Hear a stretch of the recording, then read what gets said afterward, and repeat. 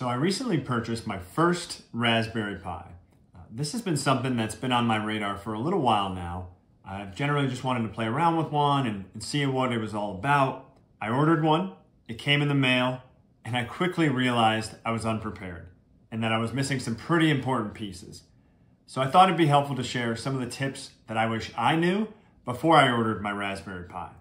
So first things first, what is a Raspberry Pi? Well, this is a single board computer that fits in the palm of your hand and is actually pretty affordable. I bought this one for less than $60, and there's ones that are even cheaper than this. You can think of this as a computer. It is a computer. Though it doesn't look like your desktop or laptop, it can do a lot of the same things and can be used to program fun things like your own IoT gadgets, games, robots, music players, or just surf the web. It's really neat. But when you order one, this is all it comes with. Let me show you the box. Nothing else. It's just this board. And I didn't realize that. So you're going to want to buy a few extra things that maybe you have around the house or maybe need to grab offline. But I'm going to show you which extra things you need when your Raspberry Pi shows up. So the first thing you're going to want to buy after you purchase your Raspberry Pi is a micro SD card. This little guy here. This is what you're going to download the operating system onto and what's going to plug right into the back of your Raspberry Pi. I bought this one on Amazon for about 10 bucks. I'll add a link in the description. I like it because it also comes with an adapter that I was able to plug right into my laptop, download the operating system onto, and I was done. But there's dozens of options on Amazon, but I'll link you to this one. I thought it was pretty handy.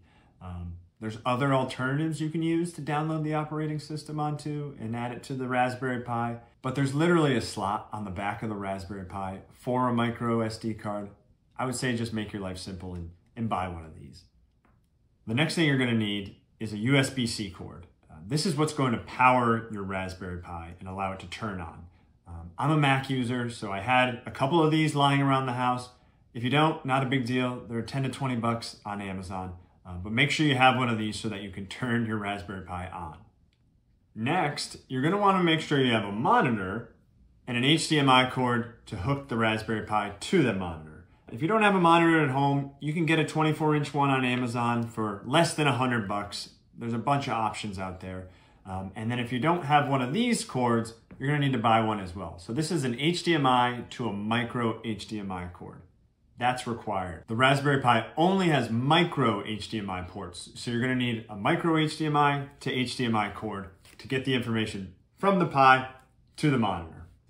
Next, you need to make sure you have a mouse and a keyboard. Just like your laptop or desktop, you need a keyboard and a mouse to navigate the Raspberry Pi. The Raspberry Pi has 4 USB ports on it, so ideally you get a mouse or a keyboard that has a Bluetooth receiver that you can plug right in to the Raspberry Pi itself.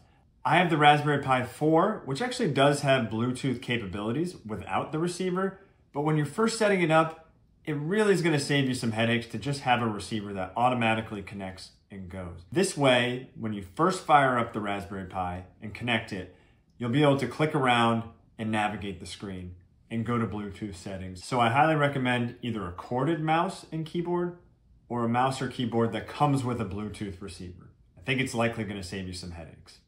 So the last thing I'd recommend is definitely optional, but I would consider some sort of holder or case for your Raspberry Pi. What you'll quickly realize when you buy your Raspberry Pi is that you're commonly unplugging and plugging things into the Raspberry Pi, and it doesn't feel great to hold the edge when you're doing that. There's not a great place to squeeze, and it's kind of a fragile thing. So having somewhere else you can hold is great. Also, the micro SD card sits on the back side of the Raspberry Pi. So just having it sit on the table doesn't feel great. And the same goes for applying pressure when you're unplugging and plugging things into it. It doesn't feel great to be pushing down on the back where the SD card is, and there's all sorts of exposed gadgets there. So it's a fun DIY project if you want to build a stand on your own. I built this silly little thing. I don't even really know what it is.